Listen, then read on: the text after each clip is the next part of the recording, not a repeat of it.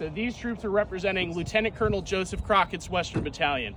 This is a state force raised for the defense of Virginia, specifically Virginia's frontier during the Revolutionary War. So these are not beholden to Congress. They're not beholden to George Washington, who's the commander-in-chief and general of the Continental Army. They are beholden to the Virginia State Assembly, to the governor of Virginia, and to Joseph Crockett, who is their colonel.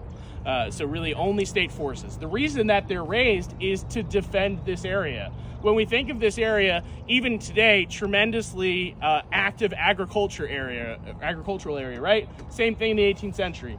This area is the breadbasket that is fueling the war effort, providing cattle, providing at times horses, providing a large amount of wheat and other food stuff to the Continental Army that keep them fed and keep the fighting men in the field.